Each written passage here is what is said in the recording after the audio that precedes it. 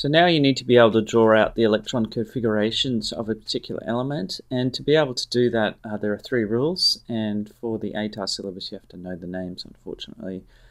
So the Outbound Principle means you just follow the lowest to highest order, so you fill in the lowest energy levels first. So if you're using the periodic table, you just fill in the 1s first, and then you work your way down, then you go to 2s, and then 2p, and then 3s, and then 3p, and then 4s. You just have to realize this is not 4D, and this is just drops a little and it's 3D. The other way to do it is the diagonal rule, where you just write out 1s, and then, so you have to know it's SPDF, and then each 2 you do 2 of them, 3 you do 3 of them, 4 you do 4 of them. By the time you get to 5 it doesn't really matter, and you can kind of stop there. And then you just draw a diagonal down, so you do 1s first, then 2s, 2p, 3s, 3p, 4s, 3d, 4p, 5s. And so the answer, it looks like this, whether or not you get it from the periodic table and just remember this little jump here, or do this method here, which will probably avoid you forgetting the various jumps that go around the place. So that's probably, this is the easiest, but there's that particular flaw. This is harder, but you probably won't make a mistake. And so I'll probably use the periodic table because I don't want to write this out with my pen each time. And so you start there, so it depends on how many electrons you have. So as soon as you've used up all your electrons, you stop. So if you're doing carbon, so this is the energy level here, so it's 1s, and you've got 2, 2s2, and then you've already got 2, you've only got 2 more, so you'll end up having you'll end up stopping there, because 2 plus 2 plus 2 is 6, and carbon is 2 plus 2 plus 2, carbon will be here, and there'll be 6 protons, 6 electrons. And so you would have stopped there, and you don't continue. So that's how the Aufbau principle works. You start with the lowest and go to the highest. The next one is the Huns Rule, which will be more significant when you do these orbital diagrams, which we'll show a bit later. This one here has 2, 4, 6, 8, and so that is got an extra 2. So that must be carbon, nitrogen, must be the oxygen here, because it's got 8 electrons in here. So we've gone a little bit further. And what you see here is that you fill the 2px gets 1 electron, the 2py gets 1 electron, the 2pz gets 1 electron. You don't need to do this xpy for the ATAR syllabus, but you may need to do these orbital diagrams. And so that one's that one actually. And then when you get to this one, you can now start refilling the x, y, z.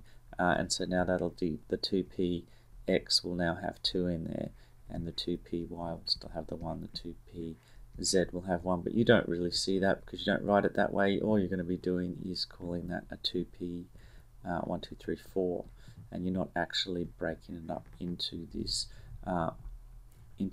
section like this until you do the orbital diagrams.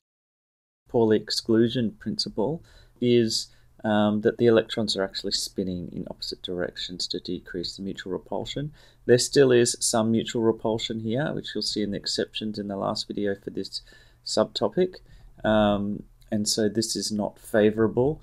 Certainly this is a lot worse. And so the Pauli exclusion principle says that the electrons are spinning in opposite directions, which again, you're not going to see when you do a 2px2, or in this particular case, it's just a 2p4, because we haven't, in this case, we haven't broken it up into the x, y, z, the 3 different p shapes. So going on, just to make it a little bit more complicated, you can get tricks with cations and anions, so positive and negative ions. And so if there's a plus there, then you must have to make sure you've removed one of the electrons. And so you take the one with the highest energy and get rid of that. And as you'll note there, it's now got a nice full shell of a noble gas, and same with the oxygen. They're both the same in far as their electron configurations are concerned. So with oxygen, it wants to gain 2 electrons to have a full shell, and so you have to add an extra 2 there, so it'll be 2p6 as well. And lastly, in order to cut down the amount of writing, you can just take the full electron shell, as you can see here.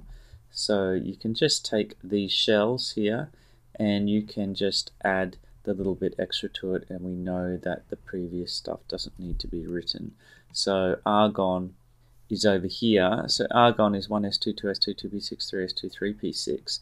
If you want to draw the electron configuration for titanium, which is this, you can cross out this bit and just write the argon shell and just write the little bits extra on top of it. For this particular instance, because the overlap is so close, you can actually interchange these and you shouldn't lose a mark for that. And you can do that all the way down to helium. So you could technically write carbon as so get rid of the 1s2 there and just write 2s2, 2p2 for carbon rather than the 1s2, although no one does that because 1, 2, 3, 1, 2, 3, 4, 5, 6. You're actually doing more strokes, so that's probably why no one does it. Alright, whereas this one is quite common.